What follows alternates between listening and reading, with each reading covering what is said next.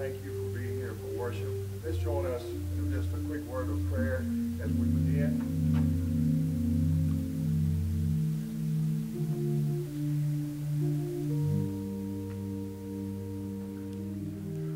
Father, we thank you now for this blessed time. We thank you for these who have come and publicly profess their faith in Christ. Thank you for coming into their heart and for the witness that they have borne by publicly coming forward. And now for this witness today of baptism, as they pass through the waters of baptism, may this be a wonderful and memorable time to them. May it be a time that they never forget as they live with you in their heart all the days of their life, as they walk by faith. Bless, we pray. In the matchless name of Christ, we do ask it. Amen.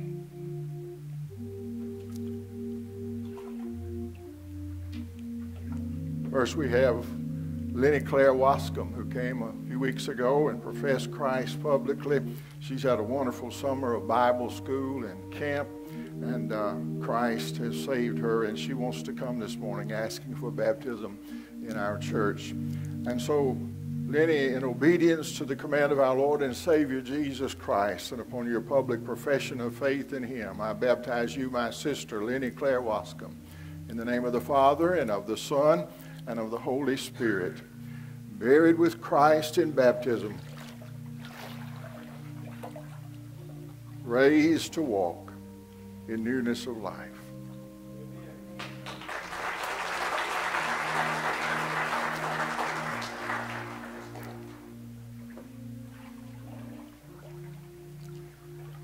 In similar fashion, Salem Harper Wilson comes today, having publicly professed faith in Christ, and she too is asking for baptism and membership in our church. And so, Salem, in obedience to the command of our Lord and Savior Jesus Christ, and upon your public profession of faith in him, I baptize you, my sister, Salem Harper Wilson, in the name of the Father, and of the Son, and of the Holy Spirit, buried with Christ in baptism, raised to walk in newness of life.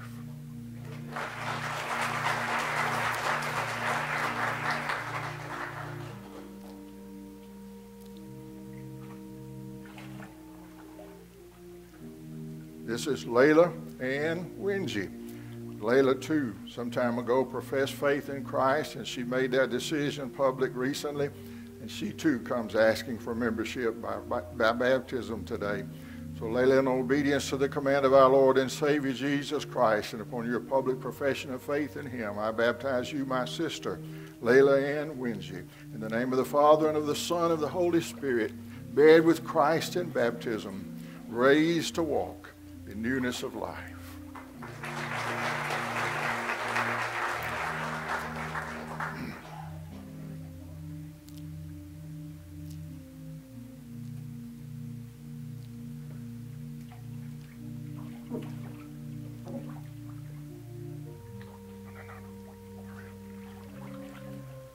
This is John Maddox Johnson.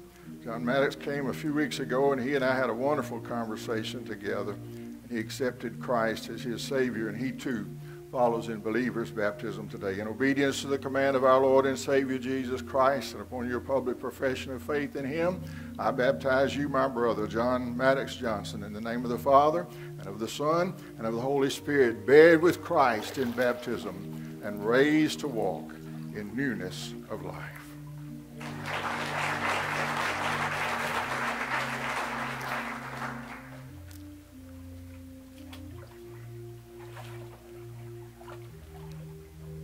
This is Colton Keith Holmes.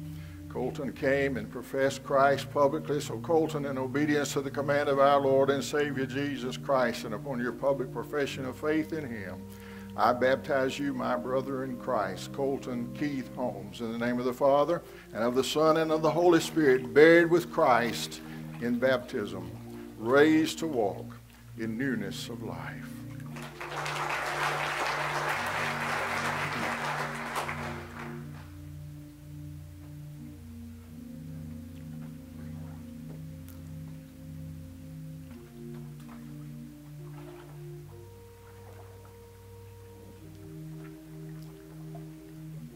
This is Kyle Daniel Pierce. Kyle was saved some time ago, but he says he never remembers being publicly baptized to follow his Lord in baptism, and so he asked to do that today and asked for membership subsequently in our church. So Kyle Daniel, in obedience to the command of our Lord and Savior Jesus Christ, and upon your public profession of faith in him, I baptize you, my brother in Christ, Kyle Daniel Pierce, in the name of the Father, and of the Son, and of the Holy Spirit, buried with Christ in baptism, raised to walk in newness of life.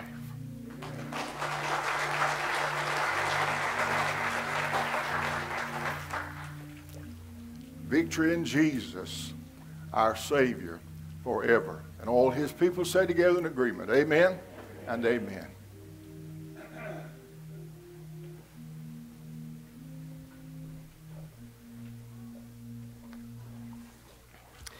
Good morning, church. It is good to see everyone this morning, and what a great way to kick things off here this morning at Gillsburg Baptist Church. It is, as you can see, we've had a great summer, and one. I've been around for a while now. This may be like one that we've never experienced here. So, what a great summer, and we still have some time in our summer schedule with our Monday night service tomorrow night. So, I want to remind everyone of our Monday evening service tomorrow evening at 7 o'clock right here in the sanctuary. We have Evan Busman coming from First Baptist Church of Summit.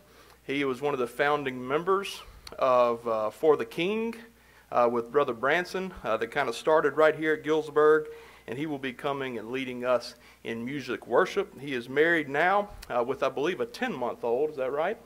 So he's got some stuff going on at home, and so he'll be here with us tomorrow evening to lead us in music. And then Dr. Evan Leno from Mississippi College. He's there at Mississippi College, also has connections with the New Orleans Seminary, and he will be coming to speak with us. He's from Clinton. His kids are actually already in school. I invited his family tomorrow night, but he said it's a school night for them. So his kids won't be able to come, but he will be here. But that's tomorrow evening at 7 o'clock. I want you to put that on your calendar. Invite folks. We're kind of tailoring it towards 7th through 12th graders. So all are welcome. It's going to be a service for everyone. We want you to know that.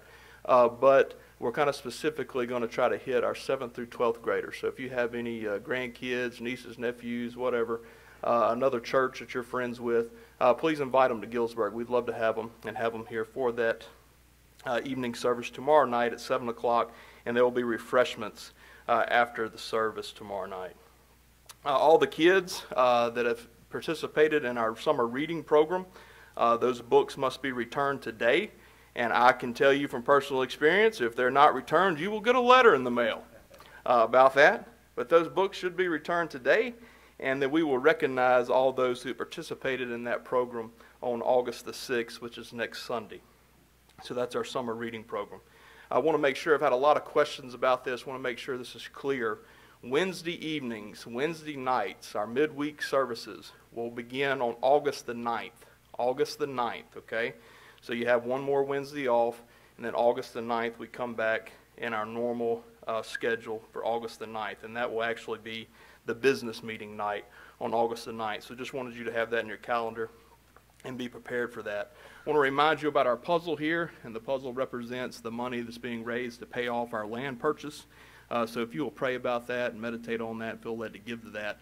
You can kind of see as our progress goes. I believe there's 268 pieces remaining if you want to give to that. Master's Men, y'all sing tonight, right? 6 o'clock? 6 o'clock at Pine Grove Methodist Church. So if you want to go listen to the Master's Men and be a part of that, they will sing tonight at Pine Grove Methodist at 6 o'clock. Also want everyone to know that the nominating committee is still working. We are kind of running out of time, so we could use your help. There's several positions. I filled a couple this morning. There's still several positions that we would like to kind of get confirmed before we present this at the business meeting in August. Would really like some help with homebound ministry, if anyone's interested. We kind of incorporated this with Gillsburg Grub kind of in the past. You'd go see some of our members that are homebound. I think we have a magazine or some curriculum for them that you give out to them, and just kind of go see them periodically as you can, is what that's about. Looking for a Sunday school director. The Sunday school director, a lot of people just think, well, all I got to do is take attendance on Sunday mornings, right, Brother Doughton? That's it. But it's a little bit more to it. The Sunday school director will order the curriculum for all the classes and make sure that each class has the right amount of curriculum that they need for each quarter. They keep the records so that we can see what we've done previous years and what we're doing now. And Brother Dalton, I know, would be glad to help anyone who's interested in that. He will help you. He'll show you how to make that order, how to do those things. So we're kind of looking for a Sunday school director. Ages 2 through 3. 2 through 3. It's an active group. We need a Sunday school teacher for them. Ages 2 and 3, Sunday school teacher. Sunday mornings, they have their own little classroom down here. Nominating committee members. These nominating committee members basically do this work pretty much, really, we should start earlier, but usually about May, we're kicking it off, May or June, and trying to get this done by August. And they are the ones that kind of seek you out, see if you want to keep your position, if you want a new position, if you want to move, etc. So anyone who may be interested in the nominating committee, if you're interested in any of that, please grab me at the end of the service, and we'll try to get that tidied up. I'll just be honest with you and be frank with you. I work in a bank, and in the banking world, you try to be efficient. So if I can't find people to handle these things, we will cut them and combine them and whatever I have to do. So please pray about it, meditate on it, and if you feel led to serve in any way, shape, or form, please seek me out after the service. I want to let you know our Sunday school attendance this morning was 87 total, and Adult 3 had 16. Adult 3 had 16, so they're showing out today, so that is good. We appreciate your faithfulness in the Sunday school hour. Also, I'm sure you saw as you came in, if you didn't, I want to point out to you the August calendar is now out. A lot of dates on there. Have Women on Mission meeting, Brotherhood meeting coming up, Senior Citizen Fellowship. So you'll want this calendar. You'll want to see what those dates entail. So pick this up on your way out today if you haven't already gotten one. Any other announcements that I need to make this morning before I get down? If not, I want to welcome you to Gillsburg Baptist Church. We are so glad you're here. We want you to know that you're always welcome to be here and worship with us, and we're so glad you chose to worship with us this morning. If you're watching us on YouTube or Facebook, we also want to welcome you to our service, and we appreciate your faithfulness in watching us each week, and we can't wait for that day that we can all get back together in person and worship with you. I will tell you a story because my job is to stall this morning, which for those of you that know me, you're probably a little worried. But every time we have a baptism, I think about the story I read. I read it in one of the books, one of the Duck Commander guys, Duck Dynasty guys' books. They talked about how they baptized one guy one time, and he was in the water, and he couldn't swim, and he was scared of the water. And when he went down, just out of instinct, he grabbed the glass with his left hand, and that hand didn't go down in the water. Well, the preacher and the people that were baptized didn't think nothing about it until that guy showed up years later and said, I'm worried I ain't going to have that hand in heaven. We need to dunk the hole, take me all under. So I'm just telling you, if you're thinking about baptism this morning, when you get up there, don't grab the side. We need to take you all the way down, bring you all the way back up, okay? I apologize for that. If not, again, it's so great to see everybody. We welcome you to Gillsburg Baptist Church. What a great way to kick things off this morning. And I am going to pray real quick, and then Brother Doug will lead us in song. Let's pray together. Father, we love you and we thank you. And we're just truly grateful for our day today, to seeing these people get up here in front of everybody and show that they have now turned their life over to you, Lord, that you are Lord of their life, and they're making it public, and it's on video, and people have seen it, and there's pictures of it, and what greatness we see in that. And we just exalt you, glorify you, and lift you up. It is nothing that we have done here at Gillsburg. It's all been you, Lord, and we lift you up And thank you for that.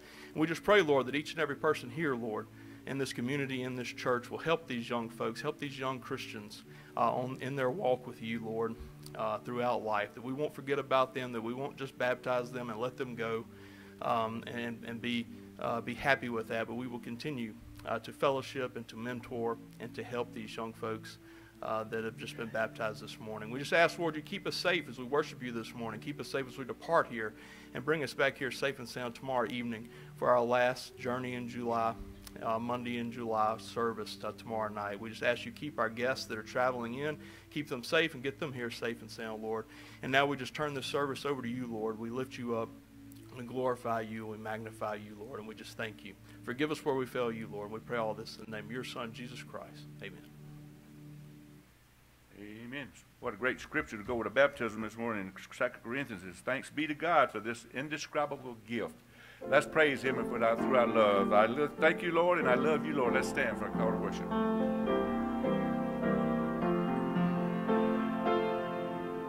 Thank you, Lord, for saving my soul. Thank you, Lord, for making me whole. Thank you, Lord, for giving to me thy great salvation for rich and free. I love you, Lord, and I lift my voice to worship you, oh my soul, rejoice, take joy, my King, in what you hear. May it be a sweet, sweet sound in your ear. I praise you, Lord, and I lift my voice to honor you, oh my soul. Rejoice, take joy, my King, in what you hear. May it be a sweet, sweet sound in your ear. And we want to praise him and our love for him. At this time, we normally have children's messages, and we're going to not have that today, but we will dismiss the children to go to Miss Jennifer so they can go over their children's church. I'm going to do something unusual. I'm going to let y'all be seated, and we're going to sing the next song. Y'all sitting down, so y'all make sure y'all remember this. I did you a favor today. So, children, as we sing these songs, if y'all would be dismissed and go to your children's church, I will sing the wonder story and blessed assurance.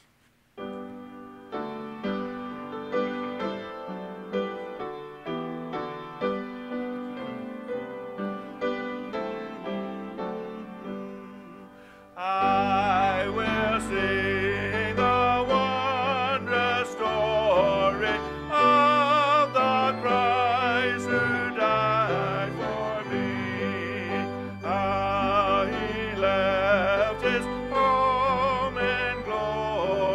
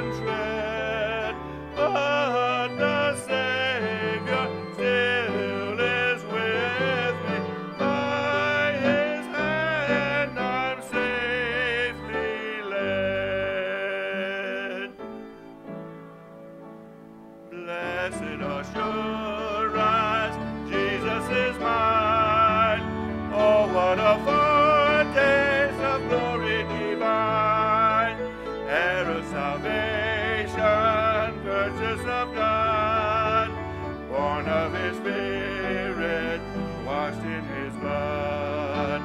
This is my story, this is my song, praising my Savior all the day long. This is my story, this is my song, praising my Savior all the day long. Perfect submission, all is at rest. I in my Savior am happy and blessed, watching and waiting, looking above, filled with his goodness, lost in his love. This is my story, this is my song, praising my Savior all the day long. This is my story, this is my song, praising my Savior all the day long. Amen. Miss Carolyn.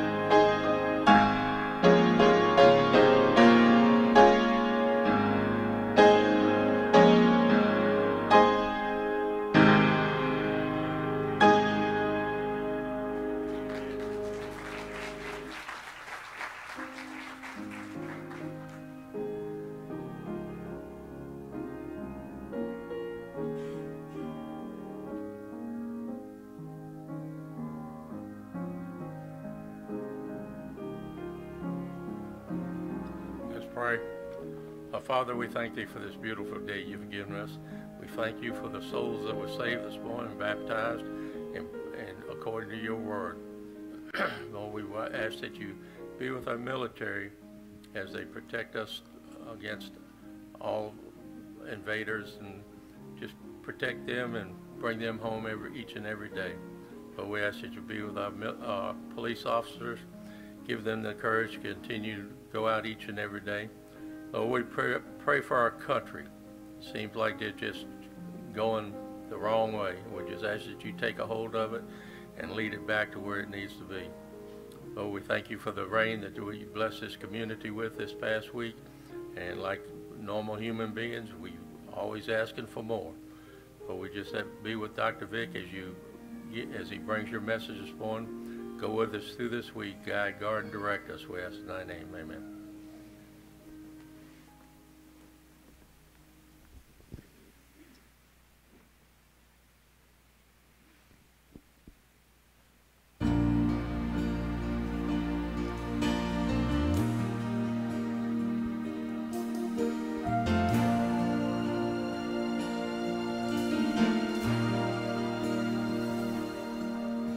Amidst the hustling, clamoring world, sometimes it's hard to hear the voice of God speaking to my soul.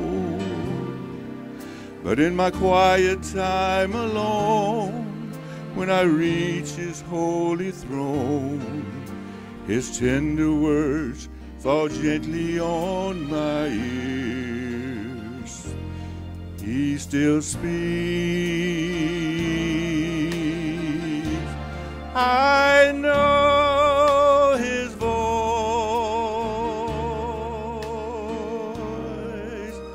sweeter sounds never heard by mortal ears.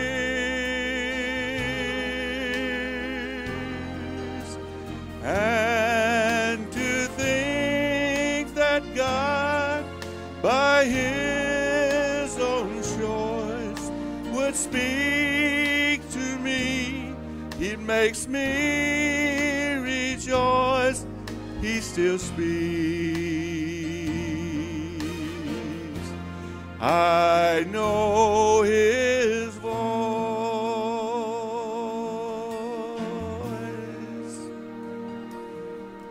There are so many who still doubt that God can speak today.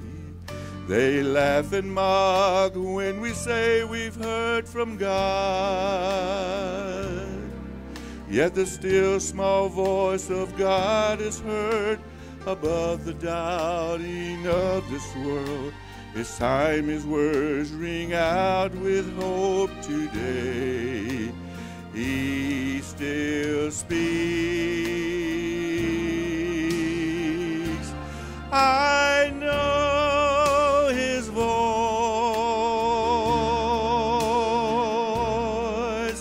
sweeter sounds never heard by mortal ears.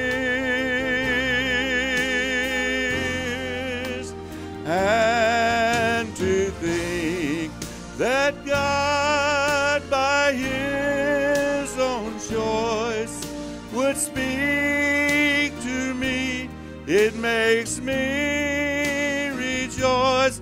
He still speaks. I know his voice.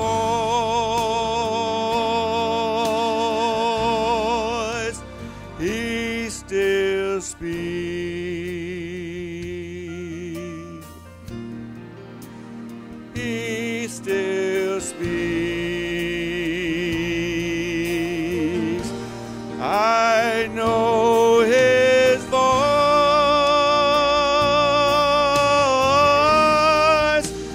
I know his voice. He still speaks.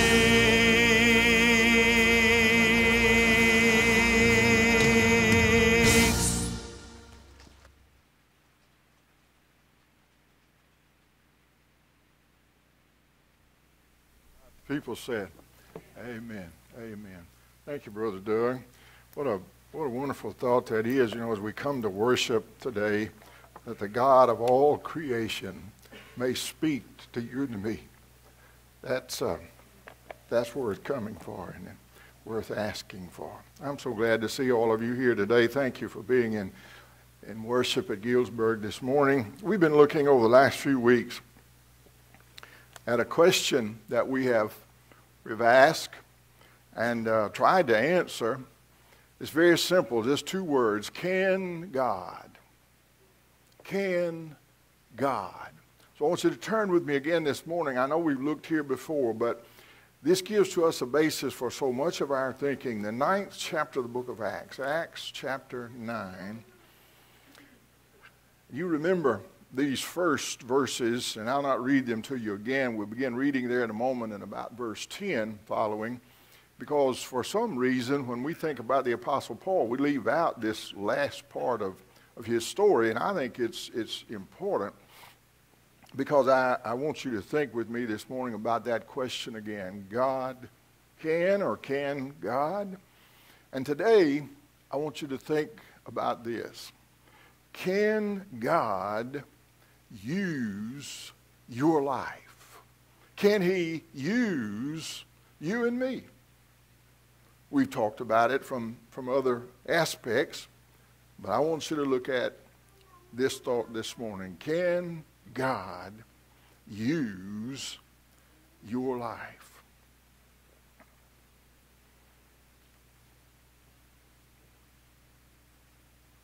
In the 20th century, particularly in the last half of the 20th century, Southern Baptist evangelism was practically dominated by one guy. There are many evangelists in our convention. Well, there was a man who lived during that time named Freddie Gage. Some of you probably heard him somewhere. I was privileged to work with him on a couple of occasions. Freddie Gage's story is one of the most fascinating I think I have ever heard in all my life. Freddie Gage, it is said, impacted more than 50,000 churches during the time of his ministry. 70 different denominations. You see, he would preach to anybody, anywhere, anytime about the grace of God. He'd preach on a street corner. He'd preach in a church. He preached in huge stadiums to packed out crowds. He preached in prisons. He preached in schools. And he would tell everybody about somebody who can save anybody. Freddie Gage, it is estimated, won over 1 million people to Christ in his ministry. 1 million people under his leadership. Now I need to tell you the rest of the story. He was the most unlikely preacher or evangelist I believe I've ever met. And I think you would agree with me. Absolutely. You just cannot imagine. He was loud. He was bold. He was brash. He was impetuous at times and always colorful. Even in his later years when I came to know him, he still hadn't gotten over being that way.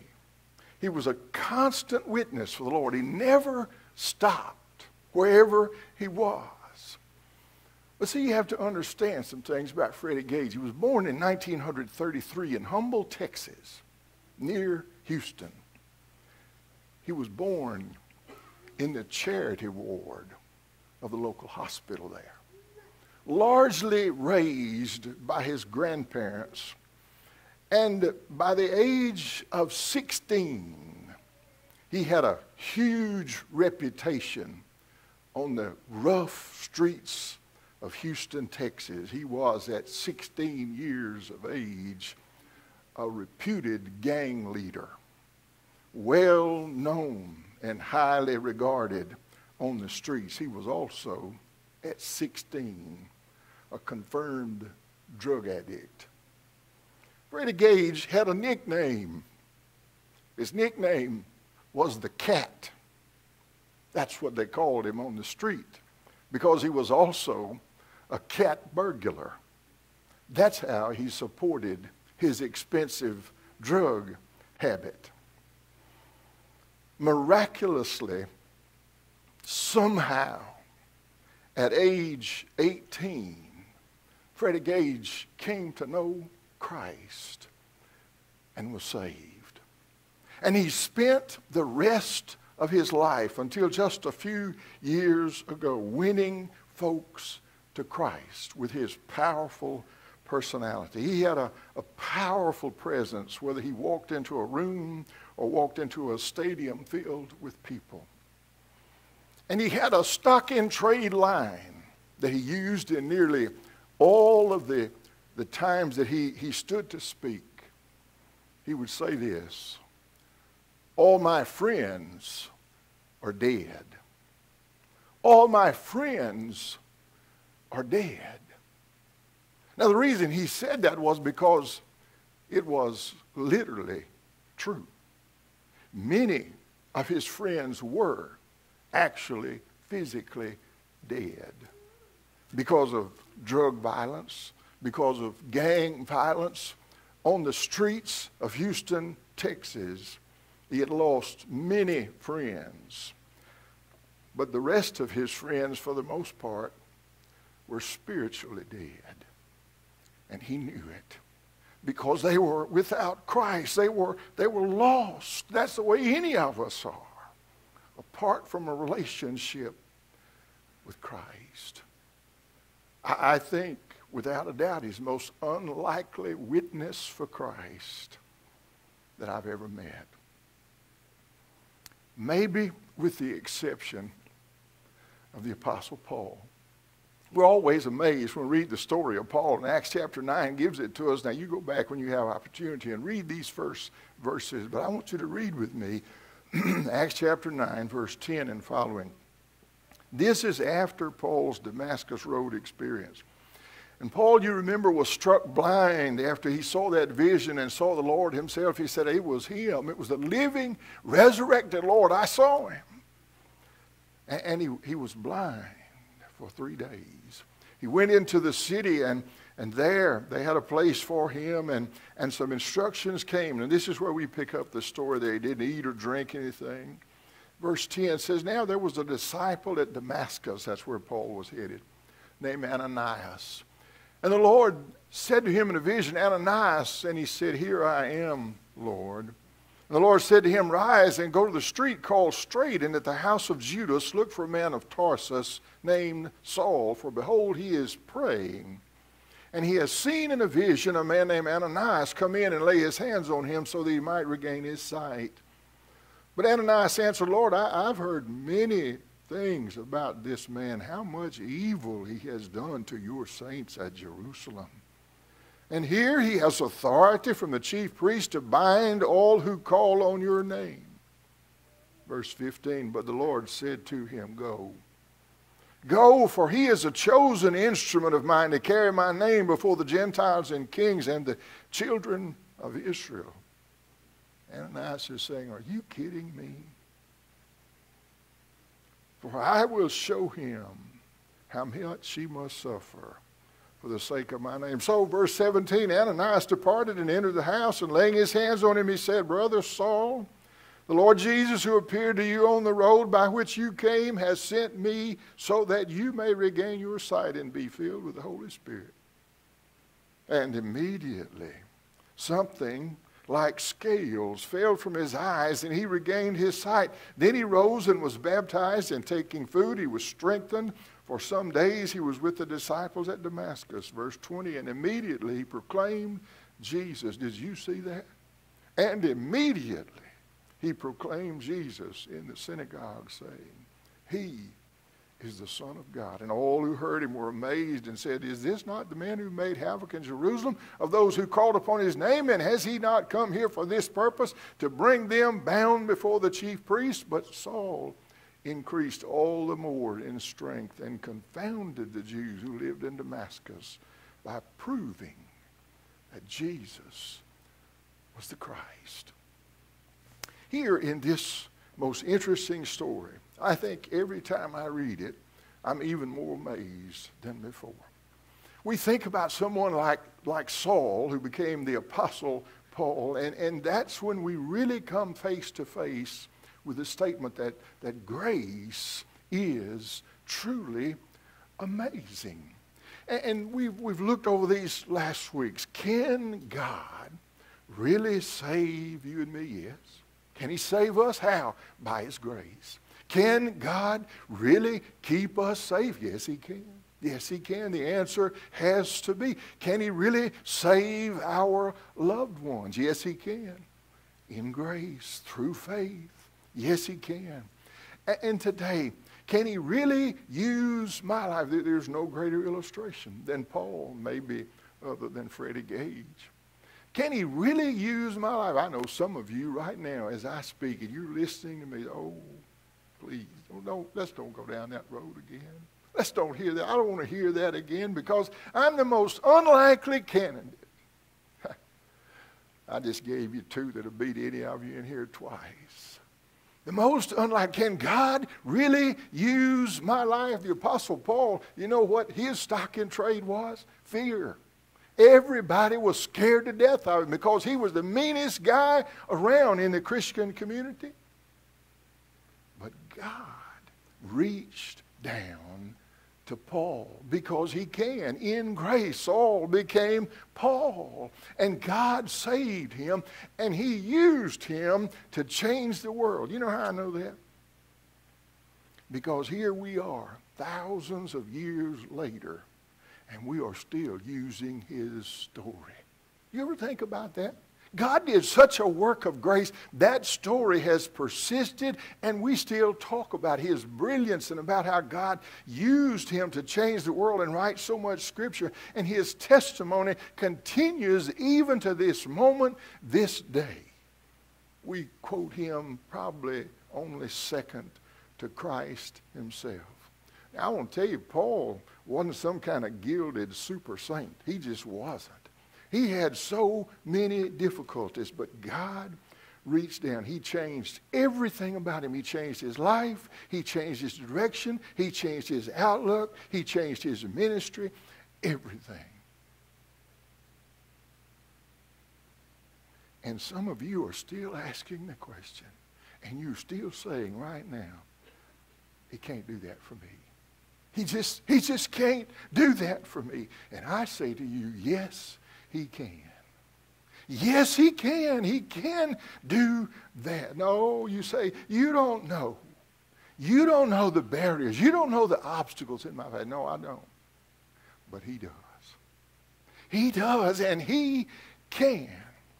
I just want to share some quick things with you from the life of Paul. And I want you to think about this. First of all, I want you to think about some personal condition. Was Paul's personal condition significant? Yes, it was. Yes, it was. What was his past condition? Significant. Yes, it was. All he tried to do most of his life was put Christians to death. Do you think that's significant in the sight of God? I do. I mean, I can't imagine that. 1 Timothy, Paul said of himself, he said, I'm a murderer, I'm a thief, I'm a rebel against the Lord. Acts chapter 7 says he gave the approval for the murder of that good man, Stephen. Not only that, he held the coats while they carried out that deed. Paul said, I'm about as bad as good. But inwardly, he was the worst of the worst. Outwardly, he was the most religious man of the day. He was the best of the best. He'd been in the best schools. He was as religious as anybody could possibly be.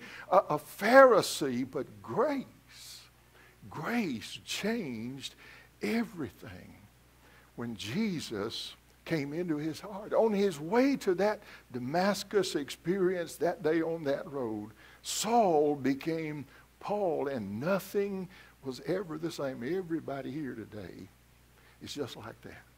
You are exactly like that. Or you can be, because God can change your heart. Even in this service, before we are done today, John chapter 3 calls it a new birth. We talked about that at length over a couple of times. Let me just cite you 2 or 3 other examples. Remember the Apostle Peter? Peter denied Christ at least 3 times.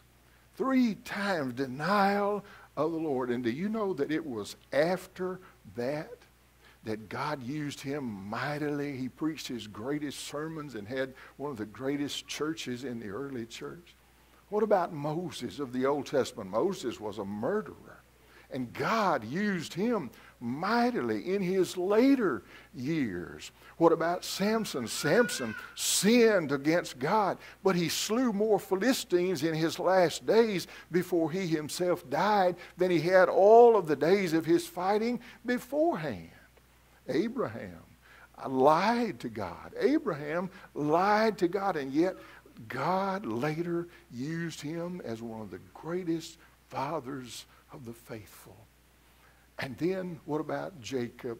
Jacob was a deceiver, and God transformed him and used him. And there are so many examples like this. Do you know, as you sit here this morning, every one of us here, there are 3 records.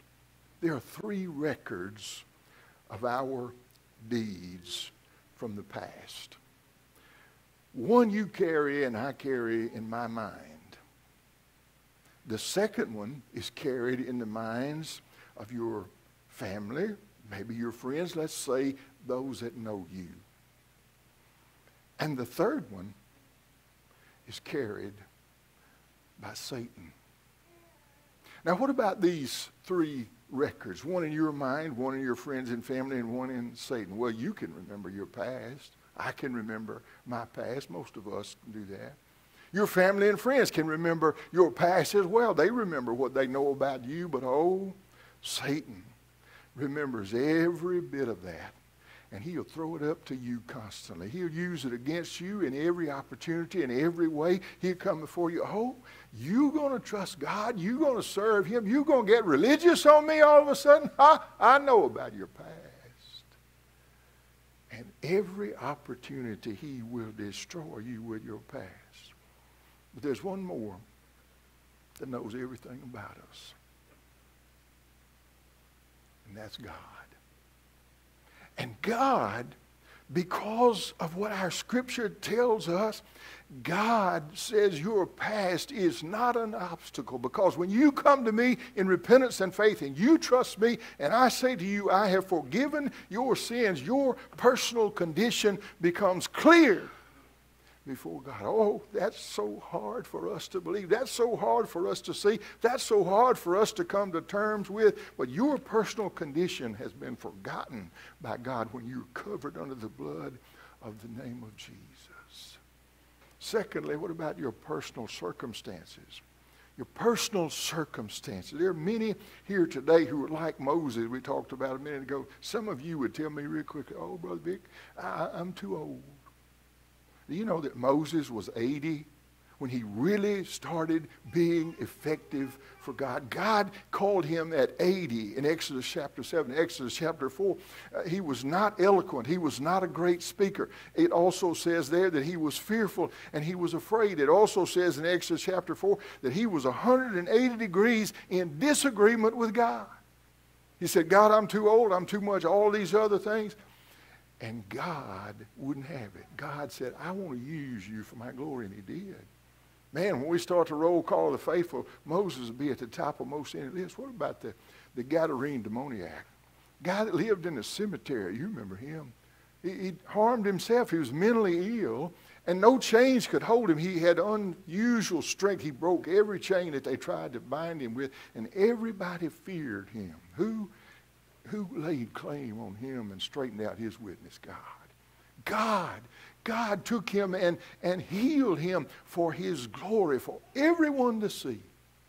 What about the 4 lepers? I preached an entire message about this in the book of 2 Kings. 4 lepers.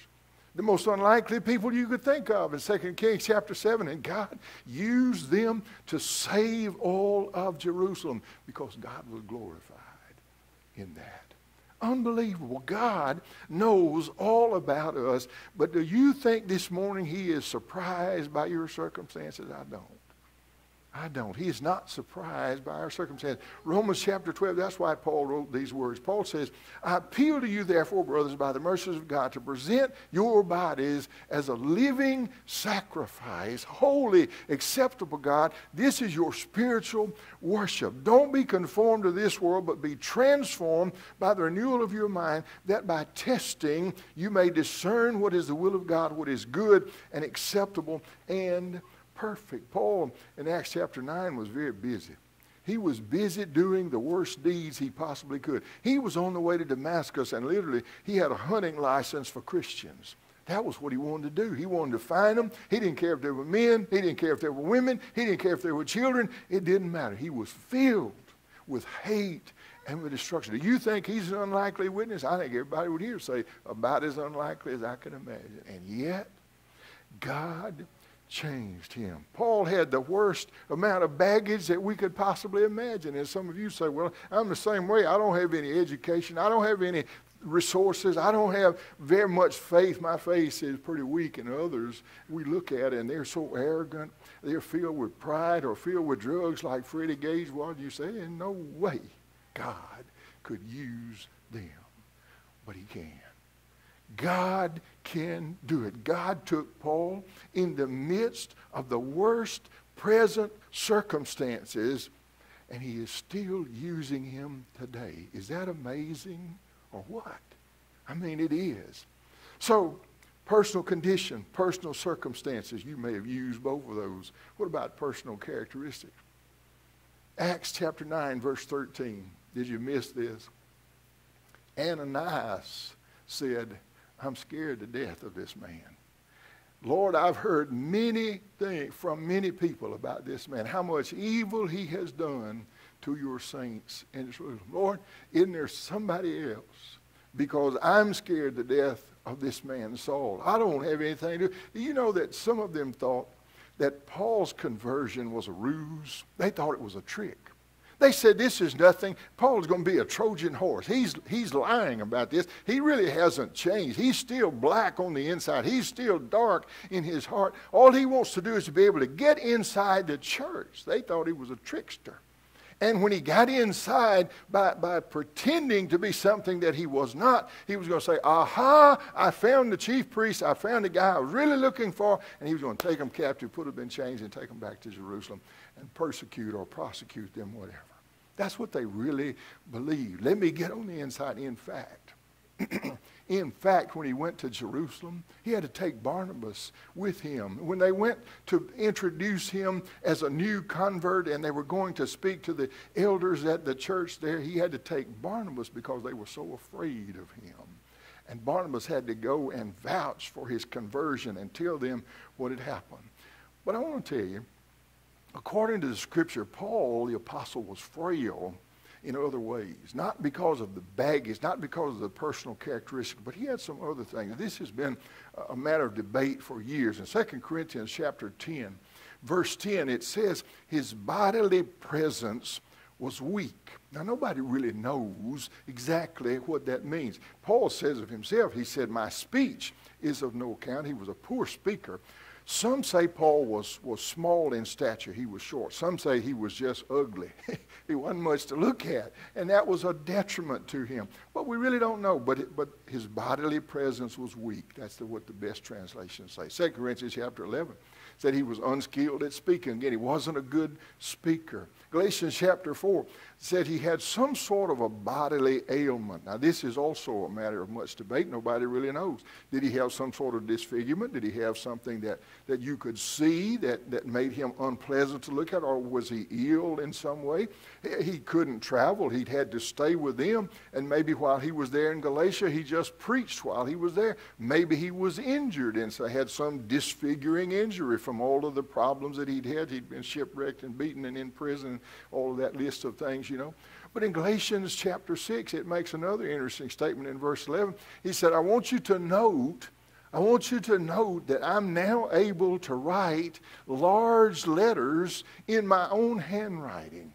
So he had had some kind of problem that had affected him. But look what God did. God took all of his weaknesses, all of his personal characteristics, and God used him anyway. We mentioned Moses. We would have to mention a young girl from the Old Testament named Esther who saved her people, an unlikely individual. A shepherd boy named David who slew a giant and became the greatest king of all of Israel, and a beggar named Lazarus who couldn't do anything, and they brought him to the gates, and yet he preached a sermon to a rich man every day. Every day. And then there were 12 unknown, unnamed, unlettered fishermen who probably talked like a lot of fishermen. You know, what is that old saying? Are all fishermen liars, or do only liars fish? I don't know whether the early apostles lied or not, but they probably talked kind of rough sometimes. And yet Christ anointed them to serve him, and they began to work, and they literally turned the world upside down in their brief lifespans for the cause of Christ. God used the weaknesses all through his word. Personal characteristics are no impediment to him. He used them over and over and over again. And so as we think about that this morning, what about the personal concerns that you might have?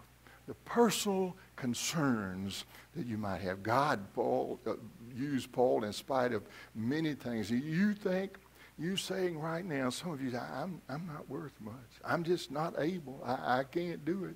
Paul said that same thing about himself. But he said this in 2 Corinthians chapter 12. He said, so to keep me from becoming conceited because of the surpassing greatness of the revelation, a thorn was given me in the flesh. In other words, God's thorn in my flesh, whatever that was, and that's been debated for years as to what it was. A messenger of Satan, that's how bad it was. Paul says it came straight out of the pits of hell to harass me, to keep me from becoming conceited. 3 times I pleaded with the Lord about this, that it should be removed, that it should leave me. But he said to me, my grace is sufficient for you, for my power is made perfect in weakness. Therefore, I will boast all the more gladly of my weaknesses, so that the power of Christ may rest upon me. For the sake of Christ, then, I am content with weaknesses, faults, hardships, persecutions, and calamities. Now, I want to tell you, that's a tall order to pray right there. When you and I get to the point that we can kneel before Almighty God and say, God, I glory in you and you alone. And for the sake of Christ, I'm going to be content with weaknesses, insults, hardships, persecutions, and calamities. Because when I am weak, then I am strong. All through the Bible, God took folks who were filled with weakness, who were filled with imperfection, who said, Lord, I can't do this. And God said, yes, you can, because I can through you. And as we think in closing, I don't know what you are fighting this morning. I don't know what your problem is, if it's physical, mental, emotional, spiritual. God can strengthen the weakest and confound the strongest. He can do anything. The secret is surrender. Can God use your life? Yes, he can. Yes, he can. But your life must first be his to use.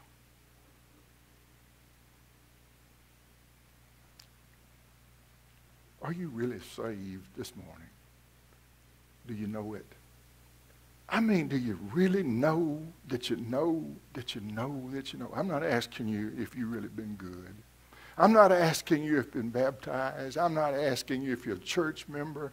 but are you born again? That's what makes the difference. Are you fully surrendered? Is your all on the altar of sacrifice laid? Anything held in reserve? Are you available to him?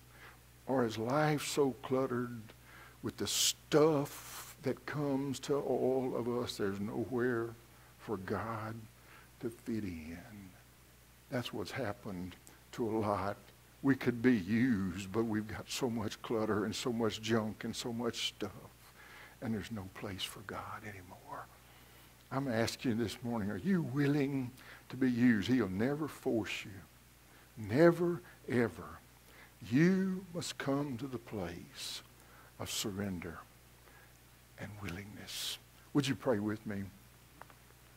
Father, in this time of invitation this morning, as we've looked at all of these examples, we've looked at these who, in their weakness, were used by you. From so long ago to the Old Testament days, the days of Moses and Abraham, all through the early years of the Christian faith, even into our day today, you're still doing the same thing. You're still taking our weaknesses and making strength from it. But the key is total surrender. We must be yours to be used first. I pray this morning that someone may have seen the point of this entire message, that someone may have come to terms with that. Maybe someone here needs to be saved today. You need to come in repentance and faith and make public your profession of faith, and then, like these earlier this morning, follow in the waters of baptism and be baptized in obedience to the command of your Lord and Savior, Jesus Christ. Maybe someone would come today and say, I need to transfer my letter. I want to move my membership to the Gillsburg Baptist Church. I want to be a part of a fellowship like this. Love and work and serve. Reach out in this community. Minister to children. Minister to senior adults. All the things that you have given to us. Maybe you'd send us someone else to help us take up the load and help us move forward today. Oh, Father, we thank you and praise you throughout all of eternity if you do that. Maybe someone would come today and say, well, I don't know where my place of service is, but I know I need to be somewhere.